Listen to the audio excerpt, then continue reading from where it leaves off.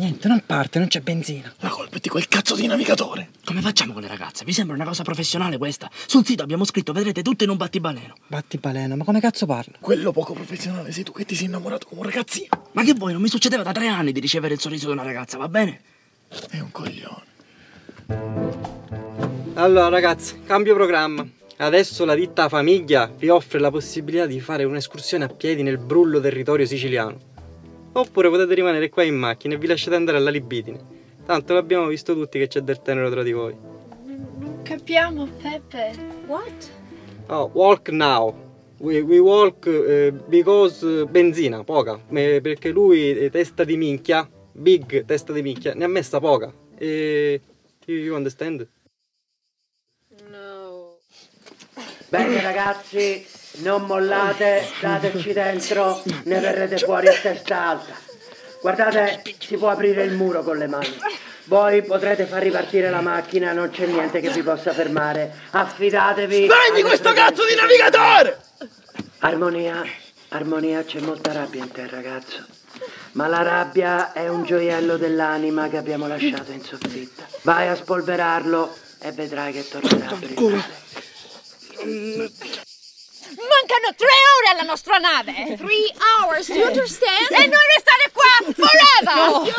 Chiaro, è tutto chiaro. Noi abbiamo la situazione sotto controllo. Non è il nostro accordo questo, no. You are not professional. Avete ragione, ma si tratta solo di pochi minuti. Io chiamo polizia, yes. No, con le pulizie non devo fare carina. No, io chiamo polizia, o io chiamo, o io urla, chiaro?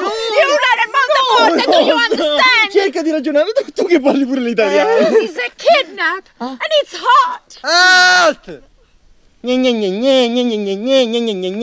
Ma solo frignare sapete voi. Vi ricordo che vi siete affidati ad una ditta seria.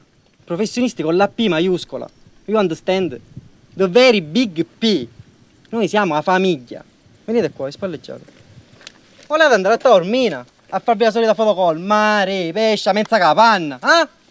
Un po' più cattivi, Sbagliato. Noi siamo gente di strada. Veniamo dal basso. E vi offriamo la possibilità di fare un'esperienza unica, di vedere la vera Sicilia. Arsura, frotte sudate, ascelle pezzate, alpacino, cazzo di coppola, cazzo di lupara, cazzo di famiglia. Poco di meno, solo sguardo basso, basta. Quindi ora inizia la seconda parte del programma, a delinquenza. Là, in quei terreni, se ci mettiamo a scavare, ma voi lo sapete quanti cadaveri troviamo? Dead, fucking dead. Quindi ora vi fate 2 passi lì, che c'è uno scotch delizioso, e fra 5 minuti, in un battibaleno, ci vediamo qua. E al vostro rientro ci sarà una sorpresa per voi. E quando dico sorpresa, dico qualcosa di straordinario. Qualcosa che non potevate nemmeno immaginarvi. Un'esperienza di vita siciliana vera. You understand?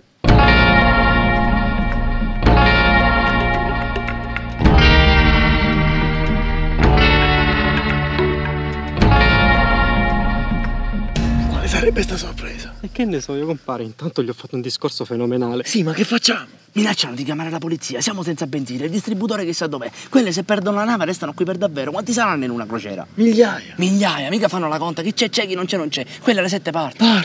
Queste ci denunciano. Perciò? Serve un'idea, in fretta. Un'idea? Un'idea della portata del compromesso storico, non un inciucio PDPDL. Io ce l'ho. Chiama tuo cugino. Tuo cugino, vi ricordate quando giocavamo a pallone? Che si roccava la palla, veniva sto cugino, risolveva tutti i problemi. Mio cugino? Che fine ha fatto sto cugino? Archimede, che fai? Mi fai questi arancini? Dai me, 5 minuti, dai. Mi sembra che non hai voglia di lavorare tu oggi, Oggi non c'è come tu, vallia. Oggi non hai voglia, tranquillo, no problema, ora lavoro. Vai, tranquillo, io lavoro.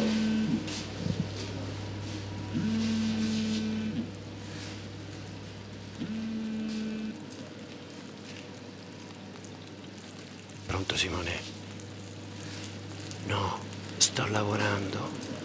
Sono in rosticceria, se sentono che sono italiano mi licenziano. Dimmi. Certo che ti aiuto, compare, sono tuo cugino. Rosa sta male, she's sick! It's okay. No, it's not okay. Il problema è che l'assilli. What? Assilli, hai capito? Come fanno quelli che rompono il cazzo agli altri e gli dicono come devono vivere? Ne sa qualcosa lui. Io? Tu, sempre al telefono con Paola, perché non ti fai delle domande? Quali domande? Take us to the ship. Da quant'è che state insieme voi due? 3 years. 2 years, 3 years. C'è una bella differenza. 3 years. She says 2, but it's actually 3. Uno non vale. E quest'anno vale o no? I don't understand. State ancora insieme? Yes, of course. Sì, io e lei insieme. E perché le hai mollato un ceffone? Perché lei l'assilla.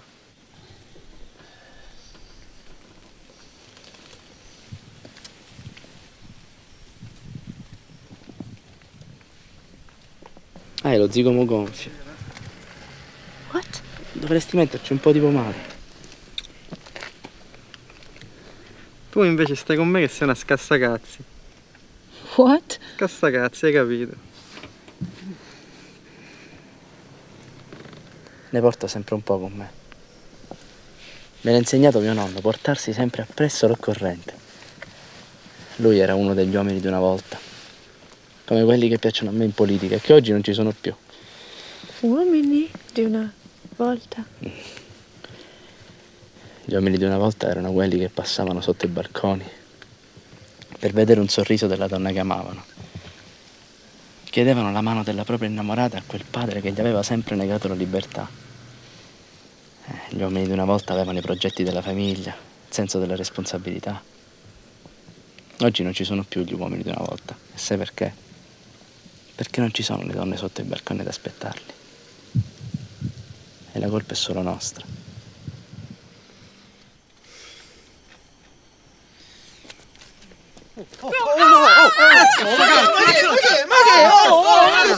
Un minuto! Cazzi, professionali! Non dovete smettere!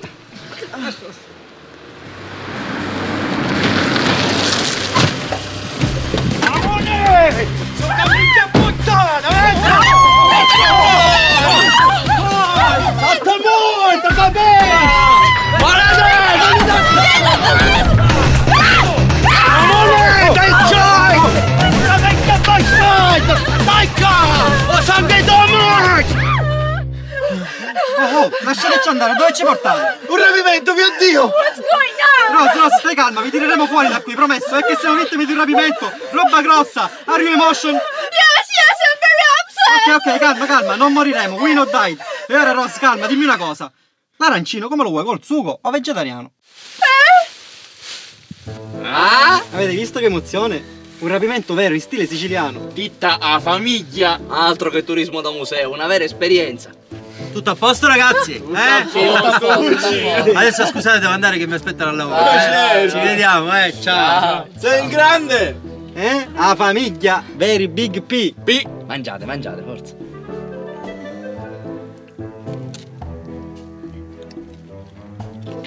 Minchia, ve lo calate l'arancino? No, calalo tutto. Ma con questo caldo non gli fa male. Tranquillo, risubbugliuto,